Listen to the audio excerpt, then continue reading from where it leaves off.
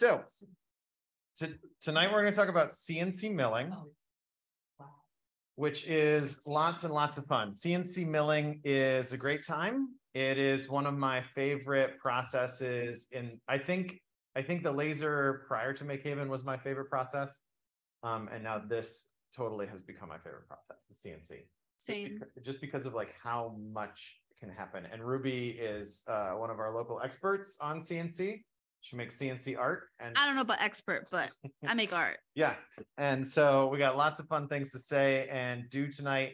And if we get the shot, we're going to go down and make a thing, which is a good time. We made a design already today, and I've got it pulled up somewhere, and we'll make another one. Hopefully, fingers crossed, we're going to try and live demo things for like doing the design work in here while we're in here. So here's a roughing, it's a CNC pun, a rough plan. We're going to do the CNC overview, sort of big picture things, and then we're going to look specifically at the recommended software stack for the recommended machine. There are at least 3 CNCs in this space downstairs, but we really, really recommend that you just pick one of them. What's that? Oh, there's 4? What's the 4th one? The inverter, Tormac, and both in the woodshop. Oh, yeah. I was thinking about spinny end mills. We'll get to that. Okay. Yeah. And then advanced, there's some other things that you can do and some other stuff that can happen. And then what we hope you can do this week. So, big picture overview about the CNC. We're going to try and do the highest level stuff first, just to give you a sense of what this is and where it's going. And Ruby and anybody else who's got CNC experience, please ask questions, interrupt, correct us if we're wrong. All of that is true, so that we can have the best time. But that's a project I did on the Gerber a while ago. So we want to start off with examples of what the CNC can do, because oftentimes we bump into people who may not know what it can do. And so Ruby, you want to take us on a tour of some of these? Yes. So the CNC is capable of so many things. I think when I first started learning like what the machine actually was, it was kind of difficult to hold an understanding of like, okay, it does this, but what can it actually make? So it can make a variety of things. A common project that lots of people take on is like a full sheet of plywood, and then they buy, either some plans off of Etsy or the internet that has a file ready to go to just like put together a bunch of pieces together to make like some sort of furniture. So that's common in the CNC world, to make furniture off of just like 1 sheet of plywood and a plan and a hope and a dream, they're great. Another form, like folks make signage, folks make apparently like bald eagles and American like signage is really popular. Not sure about that, but I love artsy stuff, so that's why I included a few like images of like this clock and like this lamp and this like reduction style like chair in the center. I don't know I forget the right word for it, but it's like some sort of style that you can tell is like CNC made, but like it's also like, I don't know, that's probably 1 piece of wood. Oh yeah, I would call a lot of these fall into the category of 2.5D, where it's just a bunch of flat things that you build up. Yeah. Versus like the Eagle, which is really like 3D milling in my mind. Like the tool had to do 3-dimensional stuff to do that. Versus a lot of the rest, it can basically like the tool move, the spinny cutty bit moves up and down, but otherwise it just moves sideways. Right. And then Corey made this table. Do you want to talk about that? Sure. Yeah. So Ruby's, you can make it with a plan and a hope and a dream and a sheet of plywood. That's exactly what that was. We had the big, and you've all seen it downstairs. It's to hold the Wacom tablet, and that tablet we got, that individual piece of equipment, like when it was originally bought, was somewhere in the $8,000 ballpark, and really deserves like a place to live. And so it was put on a coffee table, which was a great place because it's convenient and right in front of a chair. But several of us... Wobbliest coffee table that's ever existed. It was made by a MakeHaven member. So okay, it was great. No, but you're totally right. It was wobbly. And I'm sure it was good when it started, but the idea was to give it something that was more appropriate to the device and to like house a computer and do all of that in one cart with one plug coming off the side. And so I just asked Jar, like, will MakeHaven pay for the plywood if I have the fun of designing this? And then we make it. And that's what happened. So it came out of one piece of plywood, and there's some choices that I had to make in order for that to fit. But these are all examples of CNC stuff. Ruby's got some great examples that I'm sure we can look at and talk about, but maybe don't want to have on here because they're art, and 2D image art is tricky to put up on the web. It's already on the web, but like we're in a time crunch. Don't worry. Okay. Don't worry about me. All right, we'll get to it. Quick question about those chairs. How are they typically assembled? Wooden glue, screws? Yes, and a lot of the time they're press fit. I got a friend with a tiny with a 2-year-old, and they sell somebody sells CNC chairs. They like have a few places where you just sort of assemble them together and they kind of click into place, and then that's it. We love puzzles. Yeah, like puzzly chairs. The idea with that particular chair is that as the kid gets taller, you can just adjust the chair. It works. It's real cute. So what can a CNC actually cut? This is probably one of the reasons why I like a CNC the most. It's because you can cut all sorts of things. Plastic, metal, and wood are all on the menu. However, there's a few constraints that we impose here because of our metal shop, wood shop architecture. And so in the wood shop, you can cut plastic and wood, and in the metal shop, you can cut metal. And although technically the Gerber or Shapeoko would cut aluminum, we don't want you to do that because mixing the chips feels wrong.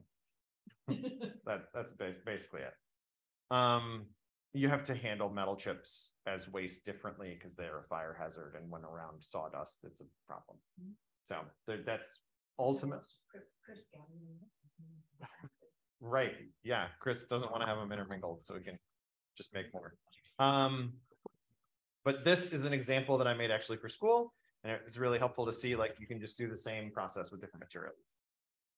In general, or as a broad statement, CNC means computer numerical control. And so that's ultimately the thing that links all of these. And officially, you can have a CNC that does many things. Like CNC embroidery is totally computer numerical control embroidery.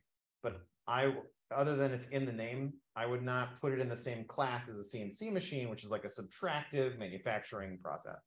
The CNC embroidery is totally a CNC machine. It's still computer numerically controlled, but it's got a sewing head. And so like maybe it's the way my brain works, but as I think about a CNC machine, I'm specifically thinking about spinning end mills. And that's what, yeah. Why?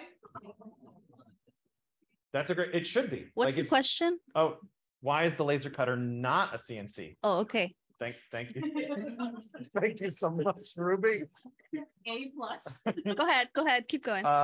It absolutely is computer numerically controlled. The only reason why it wouldn't be a CNC machine is because of the end effector. And so it depends on how much you want to build one of these machines. I've built a CNC candle maker before. Yeah, from hot wax, dipping things. You can build CNC just about anything. That one was weird. It was just a vat of hot wax and it dipped a string in. It switched between two colors, so you could get colors in your. Anyways, that's a side quest. But as long as you have a machine that moves around based on computer input, it's a CNC category machine. But when someone says, "I'm going to use a CNC," they often mean a router. So it's not a universal. It's just sort of a category. Was this sort of thing were those the first CNCs? I think they were some of the earliest ones. There were CNC plotters probably before, because I think those were in the 50s. But these are super, super useful for manufacture. Like you want to make car engines, you need a CNC. You want to make airplanes, you need a CNC. You want to make anything plastic, you probably need to make a mold out of metal, so you need a CNC to cut that. There's so many things in the world that pass through a CNC, that being a CNC machinist is a super valuable job. Like they run ads on the radio for "we need CNC machinists in Connecticut."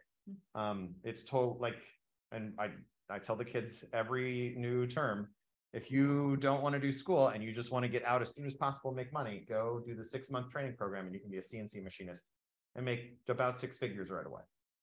So it's a really, like, it's a totally a viable thing. And it means, when you say that, you mean this particular process.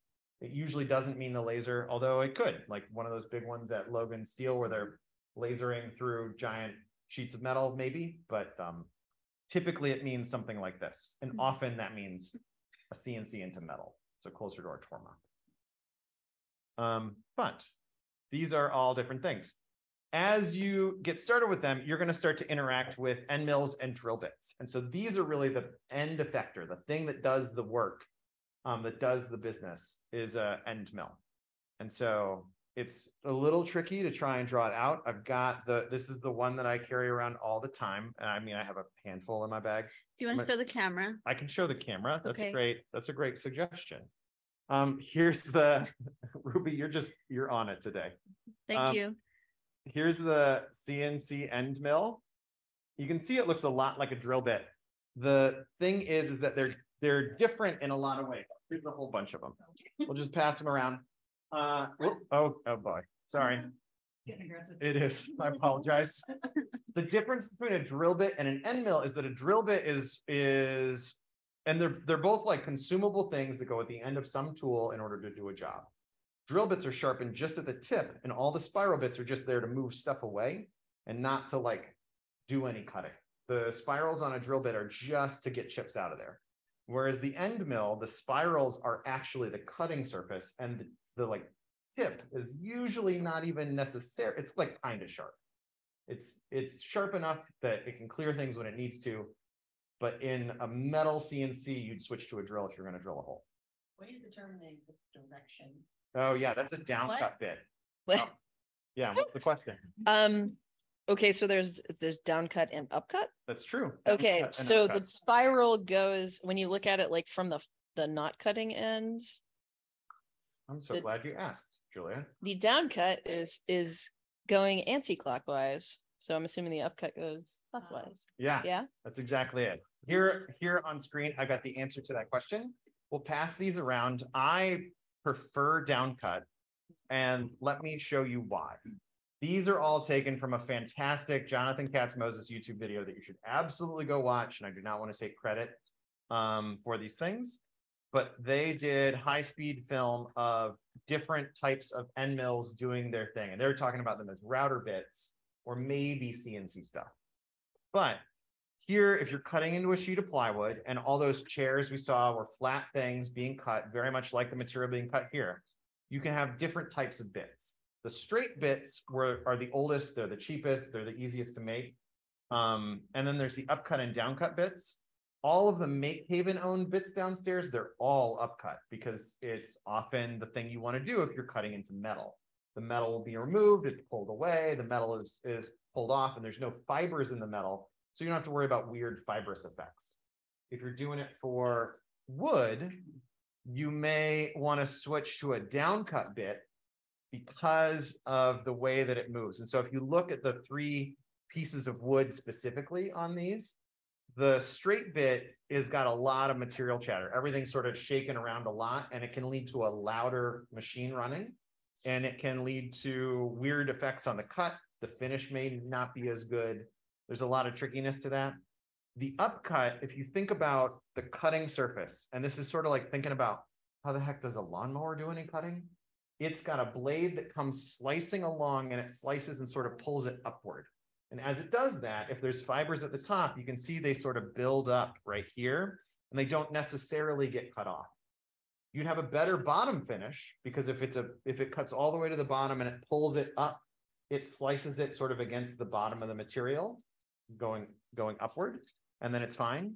But it doesn't look as good on the top surface, which is usually the one in a woodworking project you want to look at. So I like the downcut bits because you get the same material stability, like it's not shaking like crazy like the straight bit.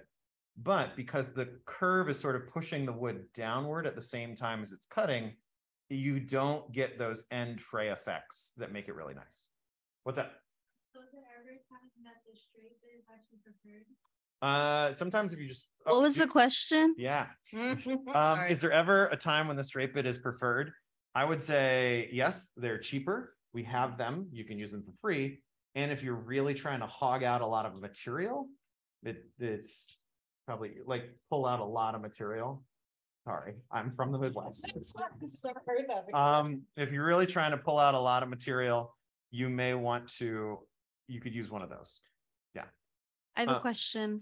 I heard somewhere somehow that a downcut bit like could more likely catch on fire because of like the material. Oh, that's Isn't it Is- getting jammed in? That's true. Yeah, it is packing the material. So you see on the middle one, the chips are sort of flying up out of there, right? As this GIF is rolling. And the upcut bit does a great job with that. It moves all the material away. It's another reason why they're almost exclusively used in metalworking, because your chips are where the heat is and you want to get all the heat away from the piece you're working on. A downcut bit doesn't do that. And it can pack the material down, it can pack the sawdust down into your cut, which can be a problem if you don't have good vacuum, or if you're like, if it's really deep or really crazy.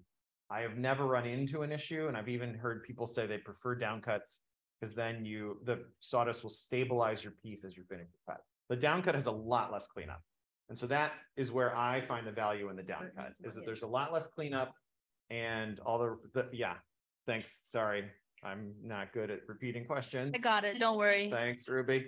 And so that is, the downcut is a lot less cleanup, and that's why I like them. That said, there are almost unlimited types of end mill. So we just looked at the 3 most common, but there's really an unbelievable repertoire of tool library you can have. The most common ones, or like the most common end mills, I've got underlined here: square coated, tool steel, upcut, 1/4 inch, 2 flute end mills are what you're most likely to find downstairs. But like, here's McMaster. Look at all these variations. Here's a bunch of these in different sizes, and there's different properties. Like this shiny part is the shank. Then here's the cutting area. Here's a compression bit where you can get, that's a combination of down and up cut at the same time. Those cost more. They're great. They're also tricky to use. Your first cut needs to be in far enough that you're past the up bit. But then if you do cut through, you get the perfect cut on both sides. They're like, I don't know. I've never. Bougie. Yeah, they're super. They are like, you can, those bits sometimes are $200. Yeah. I don't spend that much on my end mills, is really ultimately why I'm not good at a compression bit. They are consumables, and $200 consumable makes me cry a little inside. So I could see if I was making like really high end oh yeah, stuff that I was selling, then like, yeah, I could see if they weren't.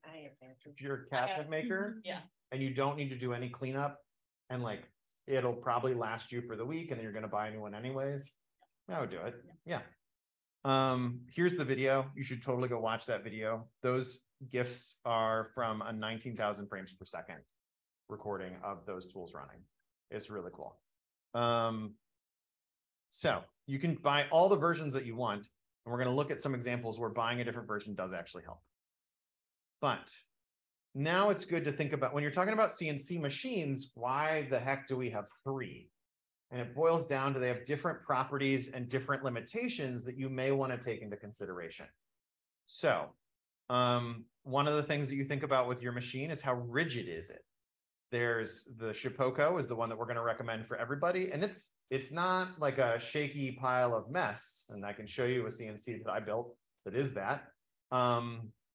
But it is not the sturdiest. The Gerber is much, much stronger. And it's the big one downstairs. And just by sheer bulk, they make them physically larger so they're more stable. And the Tormach is like an adorable little metal machinist tool. But the large CNC machinist tools, you can like walk inside of. They're many tons. Lior really wants to get one and put it in the room next to this. Yeah. And so if that's true, then you can just like put a 50-pound chunk of steel in, and it'll just go to town cutting right through it like it's butter. I've seen those. They're almost scary, like in just how they operate. Joel, Oh yeah, Joel has one. Joel works at Yale something or other and has, just. It's incredible. I mean, it's bigger than my first apartment. Yeah. It has an automatic tool changer that like is its automatic tool changer happens so fast. It would just like it's unbelievable. Another thing you really think about is your machine size. The Tormach is less than 12 inches, and I think it's more like 8 inches. The Shapeoko is 30 inches side by side for the 2 horizontals and maybe 3 in the vertical. And the Gerber is 4 feet by 8 feet by, I'm going to go with 8 inches. So it's a much, much larger volume. That's the one I made the furniture on because you can put a whole sheet of plywood on it. It just goes. There are many schools. No one in here is going to buy one, but you can buy a shop bot for $40,000 that is the size of the Gerber. The Gerber is a higher quality version than a shop bot. Sorry, shop bot, but it is a machine that will cover that large area. So that has value. Another thing that's really important to think about is what's the barrier to entry. And the reason why we're putting the Carbide 3D suggestion out is that it's very low barrier to entry. We're going to make a design in here together while we're all in the room, and then we're going to go downstairs and actually cut it as long as no one's in our way running the machine. So those are the plans. Then I think if I were to list out the barrier to entry, the Tormach's actually slightly easier than the Gerber is to run, but it's not the easier one to get a badge for. So in any case, we really are going to recommend everybody try the Shapeoko for this week, and don't go nuts with anything else. While we're talking here about machine limitations, if you get into further CNC design, you're going to want to Google dog bones, because some limitations are like how much does the machine shake its tool, and the fact that no CNC machine can cut a square inside corner. So sometimes you have to do weird things like overcut those corners. Those are called dog bones, and we can talk about them a lot. But let's focus on what we can do instead of limitations. So first up, it's Carbide 3D and the Shapeoko. Here it is, and I've got it loaded on got it on the wrong screen of my laptop. Here is Carbide Create. So this is Carbide Create. It's this lovely little software. You can see there's not many buttons. It's doing just fine. When you open it, I've got the width of the material is 10 inches, the height is 10 inches, and the material is a ½ inch thick. I've got an origin that's referencing the top. You can also have it reference the bottom of the material. And then a few other things that we have. The center is the origin point. This looks so friendly. I'm so excited. It's really, really great. This software is so good that it's the CNC brand that we bought for the school because it's approachable. 2 days ago, I made a design, and from concept to thing in my hand was 11 minutes. And I had a kid last Wednesday who walked up and said, "Is that the CNC machine?" And a half an hour later, the kid had made a design and we had cut it out for him. So these machines are very, very approachable, which is really, really nice. So Carbide Create is one half and Carbide Motion is the other. We'll see that those two are very much related as we take a look at what's going on. And they all come from this one California-based company, Carbide 3D. Not that they're the end-all be-all of CNC. They're just the most approachable in what we have downstairs. So Carbide Create is available for Mac and PC. You can go get it online here. It's a very nice, easy download. So it's a perfectly good thing to do. It is an all-in-one solution generally, but you can go well beyond it. So it does not limit you from what you're able to do, but it's a great starting point for lots and lots of projects. I'd say honestly, like 85% of what people do at MakeHaven would be you would never need to go beyond Carbide Create. Just if you're starting to get real weird, well, you need to go past it. So this is the base interface. That's what we just had pulled up. And we're going to take a look at it in a minute. We can look at it live, but this is what you get. There's the setup, a create vector, and an import in these different areas here. This is your big drawing area. In general, you've got your shapes. Here's how you manipulate your shapes. Once you've got a shape selected, you can see it's another contextual menu. So once you click on a shape, this has changed over here. If I want to edit or create shapes, I can do it here. If I want to like horizontally or vertically flip, I can do that. This is to move things or to scale things or make patterns, rectangular or circular. And if you want to add tabs, we'll talk about tabs a bit. These are how you can hold things down as you're cutting. Although most of the time you don't need to think about that for a while. And then these are node edit tools. So if you're really like, you're so in love with Inkscape, you can't stop thinking about nodes. If that's the case, you may want to edit your nodes here, and you do it with this tool. Ultimately, we're going to think about sort of CAD and CAM. These are kind of separate processes that get handled all inside of Carbide Create. In other software stacks, you have to separate them out. The CAD is where you make your design. And so that's where the Fusion 360 or Onshape or Tinkercad, that's where those all live. And everything we looked at, the CAD is fairly simple in Carbide Create, but it's very, very able to do anything that's basically 2D. Then the CAM is something that's all new to us. So CAM is computer aided machining. And this is where you start making choices about how the machine's going to make the thing you want to make. And then ultimately that makes G-code, but delightfully, you don't have to think about the G-code at all in this software stack. You can look at it, but you don't even need to touch it. So that's the best. All you need to do to get to the toolpaths part is just click on this other tab over here. And then you can start making choices about how it's going to make your things. Like in here, I have two toolpaths set up, one to cut out, to deepen, to make a pocket for the letters where they're sort of cut down, and another one to do the cutout. And I think I have, and I can show you how this works in just a second. You can do previews, and here's your general toolpath interface. If I've got this, let me import in the MakeHaven sticker.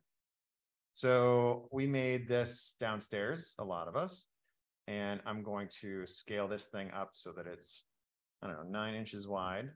Did you just import an SVG file? I sure did. Did I just What? import an SVG? Thank you, Ruby. Yeah, no, you got it. You did that. And yes, I sure did. This is the same one that we used to make the stickers from the Vinyl. for the vinyl plotter. And so these are the same exact things. If I wanted to make this, there's a few different ways that you could do this, and I'm going to delete this thing. I may want to take this design and do a pocket. And that'll make sense when you see it in just a second. A pocket is going to cut a 1/4 or 1/8 of an inch deep into the material that I'm using here. And this is a pocket toolpath. The blue lines are where it's going to actually physically move the tool around. And so it'll spin and cut and do all the things in those blue line areas. And I'm just going to hit OK for the sake of clarity. This is 26 minutes and I'll have my little thing. That is, we'll talk about that in a bit. But you can even see a simulation of what this is going to look like, and it'll show you just like that. So this is the power of what's going on, but we're going to take a look at some of the details of that because there's stuff that we can alter. So up here in toolpaths, this is where you can set them up. Here is where you'll see a list of all the ones that you've designed, and this is if you want to look at your preview, you can do that here. The actual preview view looks like this, and there's some important things to look at. The toolpaths are the green lines in this setup. So that's where your tool is going to move around and do the cutting. And the fast travel is the red that will be motions that it takes that aren't intended to be cutting material because it thinks it's going to be above the material. Also, that's what Fusion 360 limits if you're on the hobby license. It just says, we'll do those, but slowly. So that if you're a business, you lose time. And so in here, if you look really closely, you can see they do sort of progressively deeper passes to cut the thing free from the border. And that is really helpful. Do you need a Do you need a sacrificial piece of material below it to cut all the way through? You sure do. Every CNC bed has something sacrificial there. Ours are MDF and it's permanently installed. You don't need to worry about it. Try not to gouge into it if you can. But ultimately, Lior is going to come around and replace them every so often. Although it'd be really nice if we just let them live for a long time so he doesn't have to do it constantly. So those are different things that you want to look at. Looking at your preview is not a required step, but it's very helpful if you want to see sort of how it's going and make predictions before you go in and just hit go, because it'll give you a sense of what's going to happen. Also, there's a big design library. Or let's take another look at the Carbide Create here. There's a few things that are interesting limitations, and these are things that you pick up over time. If you'll notice, this looks different than the stickers that we made. That H is sort of a traditional H, And in the design, it's got these weird, funky cutouts that make it look MakeHaven-y. The reason why it looks like this is because the tool just can't get in there. We're doing our cut with a 1/4-inch end mill, and that's just not a 1/4-inch gap. And so it can't physically fit in that space. So there's some limitations on this tooling, and you can do better. So there's a few ways that you could solve this. I could switch from a 1/4-inch end mill to, here's your list. So I can choose my tools by going into the tool selection. If I go into, let's say it's a hardwood end mills, and I choose an 1/8-inch bit, I can do that. I'm going to hit select and okay, and just okay, and sort of work my way through. It's recalculating. You can see it makes it in, but I'm at 91 minutes. Yeah, what's up? Is it possible to change the drill bits midway? That's a great question. Is it possible to change the drill bits midway? It sure is, and thanks for everybody helping. The reason why this one takes so long is because it's only 1/8 of an inch everywhere. The best, if I were to wave a wand and say, here's the best way to do it, I would completely ditch the pocket. And so I'm going to delete this toolpath entirely and use an advanced V-carve toolpath using this selection. So this has an area pocket tool, so it'll clean out all the area. And I'm going to use a larger 1/4-inch bit. So in my end mills, you can choose a 1/4-inch. I like the 205. And so I'll select this one. And that's going to use a 1/4-inch to clear out most of it. And then it'll switch over to a V bit, which is a pointy bit. Its diameter changes as you get closer and closer to the tip. And so it can choose to put that very low in the workpiece or keep it very high, so it's got a very thin diameter. And that is really helpful for getting all your detail. Let me show you what that turns into. So we do this calculation, 30 minutes. I can definitely make it go faster. But see, all this looks pretty much the same, but in here, you start to see this V stuff happening. And so it's taking the V bit and it's going down and in and getting in those tiny, tiny corners that otherwise are really hard to get to. If we take a look at the simulation, all of that takes a little longer. It's a little more complicated cut, but there's the detail that you're hoping for. And the V bit it puts a little taper on the edges, which some people really like actually. And because it can go to just the very tip of the spinny V bit, you can get very fine, sharp corners on things. And lots and lots and lots of businesses have exactly this kind of signage out front. You've probably seen a painted wood sign with like a groove for the letters, probably with gold leaf on it in front of a funeral home or a bougie neighborhood or a fancy pizza shop. There's definitely signs like this around that you've seen in life. This is specifically a V-carve style. And it's such a popular style that there's an entire software called V-carve that we're going to talk about in a minute. Love V-carve. Yeah, it's named for this one effect. But in here, we've got our whole thing. It's all set up. You can do just a single toolpath or somewhere in here. I'm going to try and open the one that we designed downstairs. You just discard all of this. And let's go to Ashley's mess. Here's this. So here's one we played with earlier. You can see there's lots of things going on here, and instead of, well, so the reason why we picked this font is there's no sharp edges, right? So it's fun. It's fun. It's a fun font, but it also doesn't have the problem of corners. It's going in my garage. Yeah, it's a garage sign. Yep. But you can see it's going on here. As you get better, and this is not your first rodeo, do you do this? As you get better, you can adjust settings for these cuts. So like in here, you can dial in the plunge rate and the feed rate to be what you want. These are way higher than the defaults, but I know the machine will cut well in the wood that we're going to cut because I've done it before. You just get better, you do some research, you find out what you want these settings to be, and your times can go from 30 minutes down to 5 minutes. Can I ask a question? Yeah, please. What happens if you go too fast or too slow? What can happen? That is a good question. So or is that after? No. We should do it. And you've got some experience that goes along. If you go too slow, you get like really powdery sawdust. Like it looks like a fine powder instead of chips. You want chips to be cut off. And it rubs a lot. So the cutting end mill gets hot and it goes bad faster. And so you don't really want that. And the reason you can tell it's going too slow if it's doing all that rubbing, and when it's done, you should wait till it's fully stopped spinning and you put your finger on it. If it's burning hot, you were going too slow. If you go too fast, you risk your bit sliding out or it chipping or even snapping a bit. They're really hard, but they're also brittle. And if that happens, and you probably wasted the bit and your workpiece. Or if you really hear the motor straining to hit the speed that you're asking them to. So listening to a CNC machine as you get better and better is a very important skill, because it's often happening too fast to see it, but you can hear it because it also is conveniently in the audible range. So it's a skill that you build. Like if someone's running the Gerber downstairs and I'm walking down the stairs into the space, I can tell when it's turning a corner because I'm listening to it as I walk down the stairs. You get better from listening to it. What were Ashley's like 3 different tool paths? That's a good question. What was the question? What were the 3 different tool paths? We can see them highlighted here in red. This is one of the advanced V carves. So this is going to be using the V bit to cut all of the sparkles. And it uses an 1/8 inch clearing bit to clear out the large area of the unicorn. So wherever the 1/8 inch bit will fit, it uses that to clean out most of the volume of the unicorn, but then the V bit for all of the sparkles.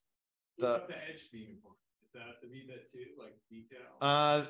No, actually, if you zoom in real close, the V bit just goes out to the edge of the horn of the unicorn and comes back in. And we can't let me go to the simulation, see if it'll show it, but it changes the depth of it as well. So it's not as deep when it gets to the end of the horn, so that just the tip of the bit is in it. And maybe Why is there so much going on at the nose of it. Yeah. That's a good question. What was the question? Why is there so much going on at the nose? It's because the 1/8 inch end mill can't fit there. So the very small tip of the V bit has to do all that clearing. So it has to go back and forth a lot. So there's so much happening there for that reason. And maybe I can rotate this. But if I can nail it just right, sort of the depth of the V bit is changing as it goes out. And so in any of these areas, it's moving in all 3 dimensions at once, to the side in both directions and up for that V bit. Yeah, the green line indicates the depth as well. Like a map. To the shape? It's to the tip, to the center of the tip of the bit.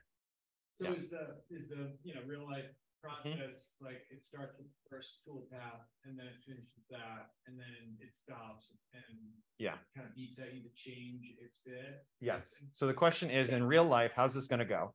And your assumption was correct. You start off with the bit to clear out most of the unicorn, and then it will pause and say, hey, I'm done. I'm ready for this next tool. And then you switch out to that next tool. It keeps all of its reference frame. It'll measure how long that new tool is, and then it goes and does all of the stuff with that tool. And then it goes and does the next one. As you get more advanced, and it sounds like we're asking good questions, people are going to get advanced quick. That's exciting. You may choose an order of operations that minimizes your tool changes. So like if you use the 1/4 inch bit a lot and the V bit a lot, maybe you just choose to put them in the order of all the 1/4 inch bit stuff first, and then all the V bit stuff second. Or if you're going to use it, like we sort of break this free on the sides, and we use tabs to hold it together. You probably want to do all of the design stuff in the middle first, and then do the cutout. So it's really solid for all of the design work. And then only at the end do you cut it. So it's just held by those little flimsy tabs. So that should and we put that last, right? This is our last step, is the cutout. So thinking about order of operations is something that as you get more advanced, you start to do more, but you can avoid it if you want to at the beginning, and you get it wrong, and it's kind of fun and funny. This is a good example of expect your first one to go poorly. Don't put the expensive purple heart in for round 1 with the Shipoko. Wait for later. Get good with just like scrap wood you find in the back. And then you'll get more confident. So let's say hypothetically you're not as creative as we were inspired to be downstairs. You can download many designs straight from Carbide Create. So they have lots and lots of options.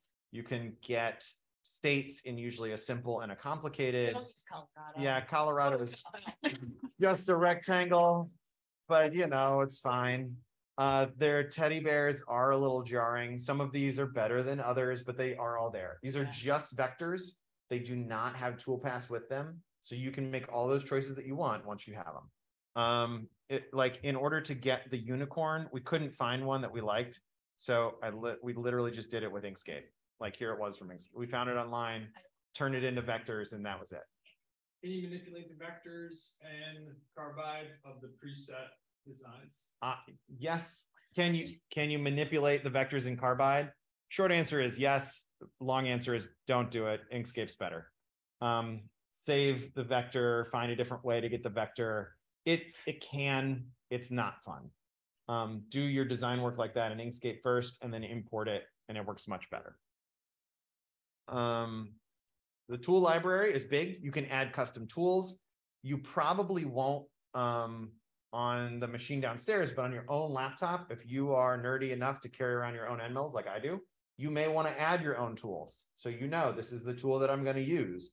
And you can put your own name, you can give them their own properties, you can set in your own feed rate and cut depth and RPMs for the tools that you know you have. They all come with numbers. These numbers are arbitrary, but a machine shop with an auto bit changer is definitely going to number their tools. So they know exactly what tool it is. They know how long it's run. They know what its diameter really is because they measured it twice. Like all of those things would be used by somebody who's trying to crank out woodworking projects for business. For us, you can just sort of edit these on the fly and it's fine. Also, post processors, you will not bump into this for a long time, but if you wanted to design anywhere but Carbide Create, you can get the post processors for the Shipoko and use them in Fusion 360 or VCarve or other places. So those are all possible things to do. If you find yourself wanting to move beyond Carbide Create, the best way to do that is to get started with VCarve using the post processor for the Shipoko. So you can change your software or your machine one at a time. If you try and do both software and machine change at the same time, it gets scary. So just stick to one change at a time. Like maybe you do Shipoko 3 or 4 projects, and then you switch over to, okay, instead of doing it in Carbide Create, I want to design it in VCarve. We're going to talk about in a second, which is another software. And then you still make it on the Shipoko. So like there's some familiarity as you build that skill set. And then the VCarve can work for all of our CNCs, except the embroidery. It works for the Tormach, the Gerber, and the Shipoko. And we have a class on the V-card. And we do. Yeah, that's very well loved because it is a quirky software, but really powerful. Carbide Motion is the sibling to Carbide Create. This one is just there to drive the tool around, and it will accept .c2d files that come right out of Carbide Create, or directly accept G-code from other platforms, which is really, really helpful that they left that open and didn't lock you into just their stack. They also have a pro version of Carbide Create. I don't think I would recommend it. I would instead use the makerspace version of eCarve that we have here. Can I ask why? Oh, yeah. Because the makerspace vCarve we have is free. True. And if you learn that, you can also run all the machines. So it's mostly that. Like, no love lost to Carbide 3D, but I don't feel like I need to just learn their software stack. If vCarve wasn't free, I think I would say the better value proposition is Carbide Create Pro. But that's a different discussion. Okay. So Carbide Motion I don't have installed, but this is what it looks like. It's very much a simpler thing. This gives you the position of the cutter at all times and a few simple buttons. This software is great. Don't ever try to outsmart it. It knows what it's doing and just follow along. The first thing you do is you turn it on and you initialize the machine. So it finds its home. Every time a CNC machine turns on, it's lost and doesn't know where it is in the universe. It needs to initialize and go find its 2 home buttons, 3 home buttons to know where the tool is. It's just a process. You wait a few minutes and it's fine. Can you imagine having an existential crisis on good work? Yes. Yeah. Yeah. Actually, Yeah, that's I rescind my question. Yeah. It will prompt you in Carbide Motion, a tool change is required. Please insert a tool. Follow those instructions. If you don't, one common thing that happens, it presses a button, which is kind of funny. in order to measure the length of the tool, because they may be different lengths when you install them, it has to measure how long the tool is in order for it to function correctly. If you try and outsmart the machine, or you just get excited and you press buttons fast, you may send it to that button while the end mill's spinning, and then it will drill a hole in the button. Please don't do that. It has happened many times. It's filled with epoxy. It's, yeah, just follow the instructions. It's fine. The robot needs to touch the button while it's not spinning. Who doesn't want to push a button? Yeah, even robots. But follow the instructions, it'll be fine. If there's already a tool and it just says this command, you probably will walk up, and this is when it does initializing, it wants a tool to be present. Any tool at all, or even there's a blank they give you that's just a rod of metal. Those all work fine. It's just going through its setup operation. So how long does it take? Less than 3 minutes. So it's fine. How long does it take? Is less than 3 minutes. It's what it's doing in that time period is it's trying to figure out lots of different reference frames. As you get deeper into G code, you'll start to understand that there's a machine home, there's the work home, there's tool offsets. Carbide Create manages all of this for you, so you don't have to think about it. One thing you will have to think about is the top and bottom reference frame for your designs. So like in here, if we go back over to Ashley's mess, and we take a look at this, it's very important that we know it's top referenced and that we know it's referenced from the middle of the board. We're going to actually physically cut it out of this board. So when we put it in, we want to set it in the machine, and we're going to reference the tool by moving it exactly to that location. And so we'll talk about that in a second, but you want to know where that place is in 3D space so that you can put the tool there and it will cut in the right spot relative to where you want it to. Here. And so there's lots of fun. You can do a whole lot of things. Sometimes toolpaths get really crazy, and it's a great time. So that is one that I imported and cut on the old Shapeoko. I'm very glad it was fine. I'm very glad we have a new Shapeoko. In order for, you've got all those forces happening. And so this is Ruby holding down a workpiece. You can use double stick tape. Sometimes you can use different things, different times on the Gerber. Sometimes I'll screw down a piece of plywood to the machine bed. And that's perfectly fine if you know exactly what you're doing with those screws. But this is best done with little clamps. And so these little clamps like this are real important. And you will absolutely run into one with a tool when you're a beginner. Just be ready for it. It's why they're often made out of soft materials. Like this plastic, I think, is what they came with. Somebody bought the upgraded clamps here and they just left them, which is very nice, but they're all metal. They're aluminum, so soft metal, but they're all metal, so you hit them and you have a problem. So this one, this shiny part, somebody fully just drove right across it. And so that's what that is in that clamp. Somebody just nailed it real well. You can also see the MDF underneath. That's the sacrificial bed. And so that's there. And these are all of the marks of fun things that people have made in the past. So in a perfect world, you would just kiss the bottom and not go into it at all. Just enough that like you make it all the way through. But most of the time we do a bad job of estimating. If you're doing through cuts and you can change your reference to be the material bottom, that's the best way to avoid cutting into the bed. So like in the case of Ashley's design here, we could do the first 2 tool paths top referenced and then stop, save the file, and change it to bottom referenced for the cutout so that we re-zero to the base of the bed.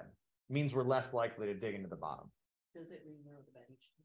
You would need to manually, does it re-zero the bed each time? You would need to manually re-zero it as well. The reason you do that is just to save your wasteboard and to be a good community member. And the reason that it could be a problem is I just guessed that our material is 1/2 inch. If it's really 0.45, that's 5/100ths that you're going into the bed. Or, you know, if you're guessing your height of this, you're more likely to land where you don't think you're going to land. No. Okay. Point of the thing. Let's. Okay, so one of the things I would like to use it for is for enlargement of 3D. files, Sure. which means we're talking like the layer cake approach, cutting out of foam, Yeah. very light, Yep. moves a lot. Yep. How would you manage that? Do you glue it down to something? Yeah, you can. Or And is clamping just on the edges isn't going to do it, I don't think. No, and actually, if you're talking about very, very large things, I would do it one on the Gerber because it's very large. And now you're talking the 1.5 inch thick stuff you get from Lowe's. Mm-hmm. I would figure out where my design is in that, and I would put screws through the 1.5 inch. So they're like a Fender 2 inch washers through. or something? Yeah, with fender washers. Mm. And then I would also sink a screw in the middle of the piece because you will never see it on the outside, but it keeps it solid. Tabs are fine, but they're often not strong enough when you get to real flimsy versus real large. And so managing that is something you get better at with skill and thinking specifically about your materials. In wood and metal, a little tab is usually great. Foam, yeah. A couple of screws in the middle of your 4 foot wide thing, totally fine. But clamps like this is how everybody will start. Ultimately, what you don't need to like clamp it down until the end of time, but you do need to clamp it down enough so that when it's sitting there and you try pretty hard to shake it, it doesn't move. The table should be moving first, not the piece. So when I am like checking to see if it's working, this table's sturdy. It's not a rickety coffee table, but when you push on it, I want the piece to stay still relative to the machine and the machine to move, the table to move. That's the right amount of clamping, which is probably less than you think, but it still needs to be strong. Because if the whole thing moves, you wreck your piece, and that's when you're most likely to break a bit. So how do you set your home? You use the jog menu. You can drive the thing around by hand, which is really fun the first several times. You use the arrow keys and page up, page down. You drive it around until it gets to the place you want it to be. This increment over here tells you how fast it's going to go. Fast is just like it moves continuously. If you click it down a number, it goes 1 millimeter at a time. And so when you press the up arrow, it moves forward 1 millimeter. And that's great when you're getting like close to your target. You want to go down to slower speeds. It'll go down. Mine, I just leave in millimeters, and it'll go down to 0.0025 millimeters. So very precise. If you're going to manually home the machine, and this is how I do it, although it's not necessarily the smart move, it's just the one I do. You need to know where your orientation is, and you move the tool around until you know where you're physically at the right spot on your piece, and then you just hit 0 all, and that's it. So it's very nice and straightforward. It's clear. I don't ever feel like I'm going to get tricked by it, and I think that's why I like it the most. It's so dead simple. As long as I know where my origin is on the design and I know where the tool is, it's fine. If you want, you can use this automatic probe, and that's great. I have more than once been surprised where it goes afterwards. And I'm sure that's a me thing, not a probe thing, but I would just advise you watch a couple training videos on specifically this. I'm not qualified to give you information on it. But it means you usually want to put it has weird ledges on the bottom. So this usually likes to live on the corner of a thing. So you need a corner on your workpiece or on your material. So that's a factor. This is neat though. It conducts electricity through the tool in order to tell when it's hit the surface, and it knows exactly how thick that thing is. Like it knows exactly how thick it is. That piece is $120. It knows how thick it is. And just for sheerly the like precision to which they know its thickness. Because it's just a chunk of aluminum. But this works great if you really needed to find a center or other features. It can be really helpful. When you import into Carbide Motion, you're going to get this sort of a view, and that's fine. You just say done, which is a button that I've covered up. It's this done. You can also look at the ISO view of your G code. You can see the tabs that were in this design. And then here's the actual G code itself. If you want, you can learn to read and write G code. It's a Turing complete language. You could write computer programs in it. Starts with a J. Joel totally has. He's written computer programs in G code. Don't is the advice I've got. Just don't. But it can be helpful if you're getting to the Gerber level and you've been doing it a lot to have a few of these commands in your brain. that is years down the line for everybody in the room, even me. Running the job. So then you get to like, there's a button all the way back here that is load new file, and then there's start job. When you get to there, this menu pops up. And so it'll say start, and it brings you to this view. It's not directly going to start the machine. And then you can click start again, and it goes. You can adjust the feed rate if you find it's going too slow. Like if you're worried, if it doesn't sound right, you can speed it up to 200% of its original design, and you can speed it down in 10% increments down to just about 0. So it's always good to overshoot your speed a little because you can adjust down, but there's a max limit to how much you can go up. So I like to overshoot, and you can bring it down if it sounds like the machine's going crazy, which is fine. And you will start to learn to hear it. And then it just has a progress bar that's really actually very helpful. Do you do like a, the laser with the lid open? Mm-hmm. They pass to see just where. Oh, you like can. I do. I call that cutting air. That's the thing I didn't include here for some reason. But if you are worried about it fitting on your workpiece, you can just set the Z falsely above it and see where it goes if you wanted to do that. Usually I'll run the cutout pass with that because that's the one where it matters, like where are the edges of the piece. Also, there's so much precision in these machines, you could make circuit boards if you wanted. And so that's a really cool thing. You can, I've done it on a CNC, not this CNC before, but you can do it on CNC machines. Here's a circuit board that I designed and made on a Roland M40A something. And then here's, this is an Arduino brain soldered onto one. FlatCam has made this marvelously easier than it used to be. And Carbide Create even has their own proprietary carbide copper. So if you're already way into designing circuit boards, you can totally make them on any of our CNC machines. Mike, it looks like there's a question about to happen. Okay, all right. I have material for this. I have FR4 board at school to try and do one of these before the end of the school year. So we'll see. Although I'm always optimistic about doing that project. I've been thinking I'm going to do it here for 3 years, so probably won't happen. That's okay. So G-code and post processors. If you wanted to learn G-code, and again, don't. There are plenty of cheat sheets. So just look up the cheat sheet for like G0 is a rapid motion, G1 is a straight feed, is a normal motion. If you really got sick of something and you're doing fusion and you wanted to meticulously read the G-code, you could put in G0s. Honestly, Project Lead the Way, which is a program for teaching high schoolers how to do this, they do teach kids G-code. And it blows my mind every time. There are post processors for each machine. The Gerber uses Linux CNC, EMC2. Carbide 3D has its own.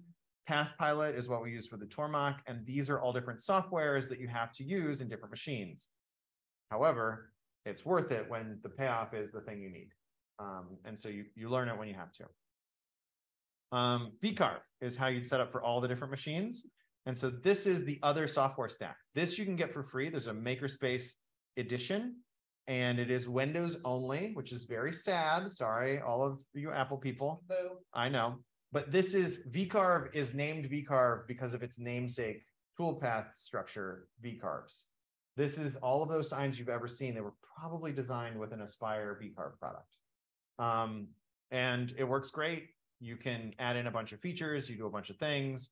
We're going to quickly tear through the interface in case the entire time you've been bored. This is for those people who really are ready for VCarve. But just sort of like we did with Fusion last week, this can be a lot. So just sort of look at it. And if you're not going to hop in, which is reasonable, just sort of see, oh, these are analogous tools that exist in the next software up. So surface reference or machine reference, same deal as setting up a job in Carbide Create. These are your create vectors. Here's your transform vectors, and here's editing things. These are, the reason why this software is hard is because there's no words anywhere. There's just pictures, and you're supposed to guess at what all the pictures mean. Like, in what universe does this look like rotate? I don't know.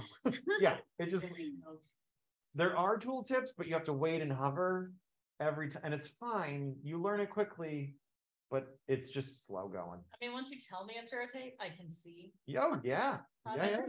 I still can't see, but it was It was horizontal, now it's vertical. Yeah, what's that? I don't know what the bird thing is. What is it? You want a bird. Yeah, it's too many. Oh, shit. What a bird. Yeah, That's the Portland button. I think this is trace a picture that you bring in, No, like no. trace bitmap. Put a bird on No. Yeah, it's just No, trace bitmap is it's just birds. Trace bird. Is it a different one? Bird. That's one bird.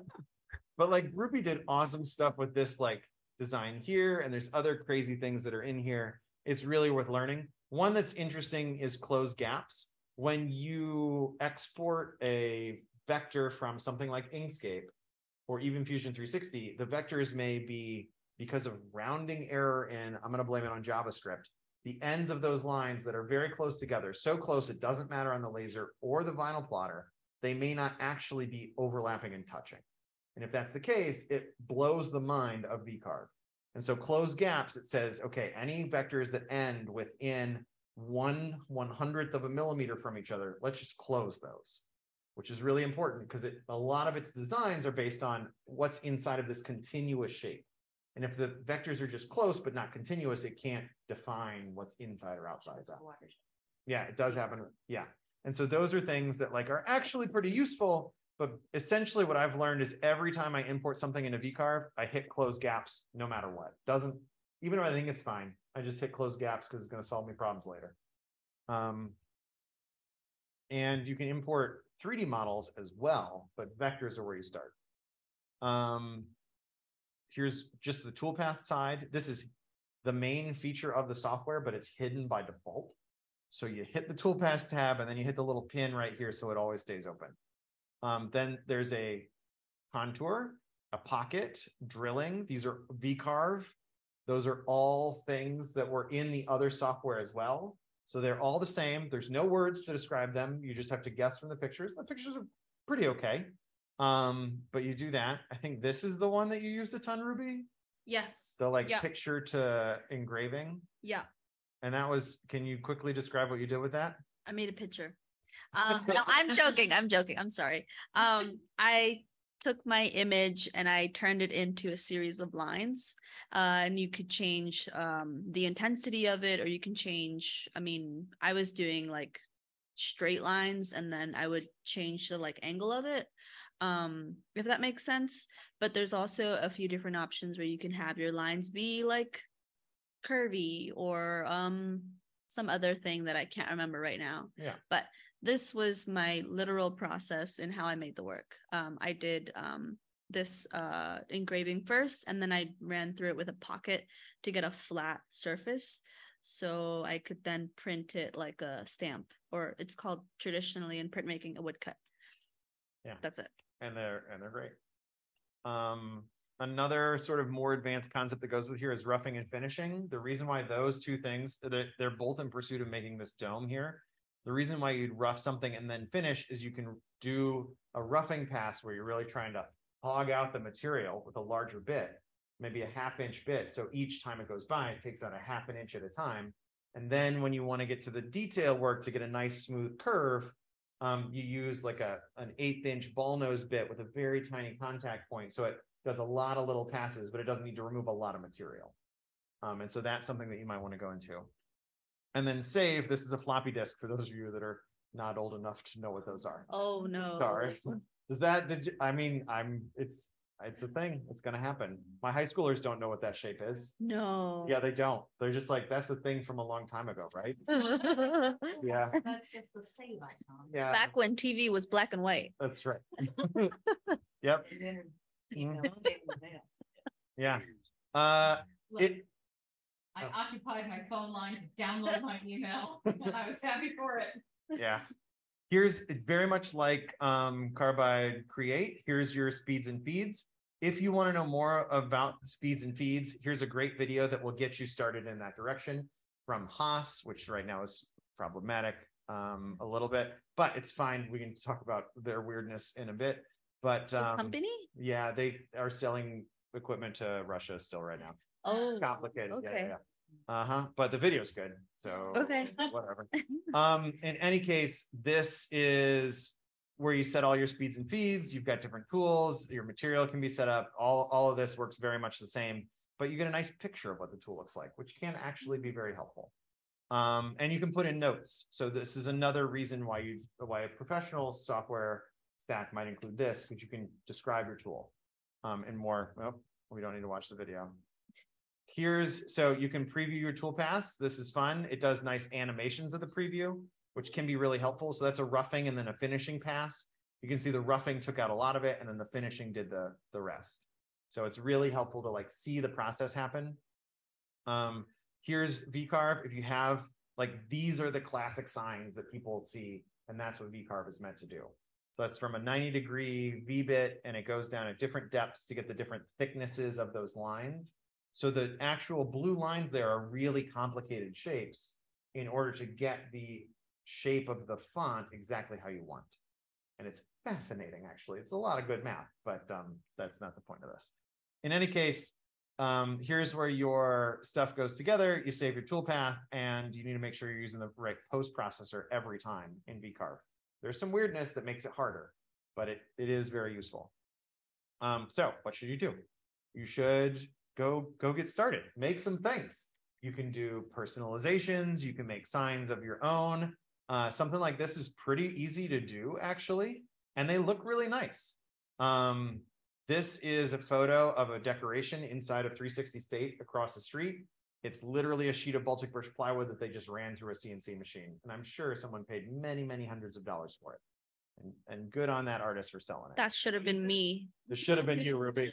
It looks weird, but it's just like a brown panel. And then in front of it is a sheet of plywood that they just cut out all of those weird holes with a CNC machine. So the tool is just sort of doing waves across the surface to get those circles to pop up. And it looks great. Boat names are often CNC'd for the same reason. You can get all the detail you want. This is another type of CNC. If you really want, you can go find OpenDesk online. They sell designs for furniture out of sheets of plywood, which is really cool. Although I've tried for years and haven't ever found them actually able to do that. Really? Websites like down. Well, they said that some of them are free, and then those I can't ever find. Oh. Which maybe it's that. But yeah, that was their plan all along, I'm sure. But the big thing is go get badged on the Shipoko. You can install Carbide Create, you play around, you come in and you actually physically do a thing. Here's an example. Last year, Lisa, who's the jewelry facilitator now, she made this. This is the example of a cutting board that she made. These are just 2x4s that she squared off and glued together, and then used a different type of bit to make this well-and-tree cutting board. She actually made it out of a piece of wood that was like her grandfather's maybe, but it was very old. I like picked it up for her from Cleveland when I was coming back from the holidays. Oh, goodness. It was very nice. But she made this so that she could carve holiday turkeys and things on. So That's a plate. this is a cutting board, and it's like a carving board for a bird. Mm-hmm. Yeah, so you'd like set it here and then Juice. yeah, it's a juice. Yeah. Julie. So all of you sort of drain off, and all your juice would go down here. Yeah. This is the bird button. That's it. Found it. Yep. Yeah, so you can, we'll leave this. She used a different bit for that, but it's a neat process. You can take a look. And the Shipoko is a nice, straightforward thing to do. If you want to level up, the Gerber is great. You can start to make things like this. My last school, I was teaching in a weird space. We decided we needed a table. I had a sheet of plywood, and so I designed that while sitting in an ice cream shop eating ice cream, and then made it in about 20 minutes of cutting, and we had a table all of a sudden. And it can be really, really helpful and useful. So Gerber question. Yeah, 'cause please. It's very big. It is. If I needed a new front door, Oh, hypothetical. hypothetically. Yeah. Because it's got cracks in it that let in. Anyway, and like, could I theoretically just like? Yeah. Yes. Like Make a table? Yeah, I guess it is a table. It's not. I mean, a door. Yeah, Yes. but yeah, no, that's a fair point. Like, But you could put weird elven stuff on it. You could put whatever. shit on it. Yes. Elves? Absolutely. Yeah. Okay. Whatever Caterpillars? design you wanted, you could do. And, Uh-huh. all right. You could, yeah. I mean, I don't have to edit myself out, so I don't Yeah, like you can do whatever you want to put on your door. It doesn't matter. It's awesome. Yeah, I don't know. I thought like a fun, like. Yeah, whatever you I want to don't know, do. like, some sort of- It's all you. Yeah, but you could fit like. Oh yeah. The whole door on there. And Easy. Just like. What's the max? It's like 8 feet. It's actually a little over 8 feet. Okay. So Damn. it'll fit a Big full door. door. Yeah. Or you could do components and hardware that would. Yeah, you can do that. too. Yeah. My thought was that like I'll have to like get pieces and put them together, like sew them together. Yeah. Very possible. Mhm. The way that doors are typically made, you'll want to pay attention to though. They're often like framed on the sides with an inner panel that can expand and contract, which is True. the problem with your actual door, that it didn't have that. So I've seen it. The And front door, not the I side door. I know. Yeah. And it like you have to think about the way that you construct it so that it can handle the seasonal movement. But yeah, we can make it super weird. Yeah. Yeah, you can do that. Make it out of like plastic. What? Yeah. Or CNC it out of the closet. Okay, yeah. Then it will not Or like expand buy and a contract. door. Good idea. and Bring it in here. Yeah. There's a lot of ways to But do it. where's the fun in that? Yeah. Okay. Well, the problem is that my current front door has these like 3 like insert pieces and all 3 of them have cracked, just straight up the middle. Okay. Yeah, so it's just like in the winter, you can just Yeah. feel the breeze. I think it's on that table picture. Yeah. Was that done with CNC machine or just regular? Yeah, saw? the question is, were the legs done with the CNC or the saw? The legs were done with the CNC. And if we zoomed in, if I zoom in on this far too much, we can probably even see that they were made to click together. Oh, it's just plywood. So it's just plywood. We It's lost the. oh yeah, okay, let me share the screen. I was trying to get ready. It seemed like Julia was getting ready to share a screen. But in here, if you look real close, they're just plywood and they're just sort of lined up together. And I got them close enough so I could sink a single screw in from either side and they were gonna hold. The tables aren't perfectly not wobbly, but like it's one step above a card table, so it's fine. And I made the table just like the reason why the table has these tapers is because the legs all have those tapers and I could fit the leg next to the tabletop and it would all fit nicely on one sheet of plywood. So it was really just a game of trying to get it all to fit on one sheet of plywood more than anything. What about the cut? Those are handles just so you can, what about the cutouts? Those are handles so you can move it around easy. You thought of everything. Well, it was to go in an adaptable classroom that was going to be changed all the time. Mhm. So it needed to be ready to go. Cool. I actually made a second one at some point and it got like a branding labeled into the middle of it when I made it, which took like the time to cut the branding in the middle of the table was equivalent to the time to actually cut out the rest of the table. So that's, time is tricky. So it goes. Yep. Same is true for the Wacom table. Cutting the logo for the robot on the side was equal to the amount of time that it took to cut out the rest of the thing. So that's how it happens. How did you get the super sharp corners to get them split together if you can't do corners? Oh, if I keep how do I make them click together? They do have dog bones, and so let me keep zooming in on this. That's what that, okay. So those, because it would only do a round, I just overcut it by a little so that there's a clearing for the thing to go into. And I didn't have to round the piece of plywood. You could also have rounded the plywood to match. This is just cleaner because it comes off the robot ready to assemble. And you don't have to like manually hit it with a router afterwards. Yeah. If you're gonna have a robot do 95% of the work, may as well have it finished. Yeah. So there's some sanding and some cleanup and those things that you can't avoid either way, but this way you don't have to figure out the assembly. I wish I Wow, like when you say a bunch of detail on the surface, can you just like put it through the sander or the planer or something after that's clean the edges or? that's why Ruby did the pocket. Yes. Yeah, yeah, but you totally can. Thank you. There's even settings where you can say like, take my entire design and start it down 1/10 of an inch so that I can sand a 1/10 of an inch. Yeah, but those all work. So yeah, there's tons. These are all good, more advanced things. Your first things, I promise you're not going to be thinking about this. You just want to like put the thing in the machine, go through the cycle, let it do its thing. And then later you'll get to the more advanced questions. If you ever want to talk CNC, I'm way into it. We can do it all the time. There's also a book downstairs, a make the brand book on CNC. how to make CNC furniture, I think it is. There's 2 or 3. I think they're great. downstairs. Just Don't go find them, flip through them. It's a good time.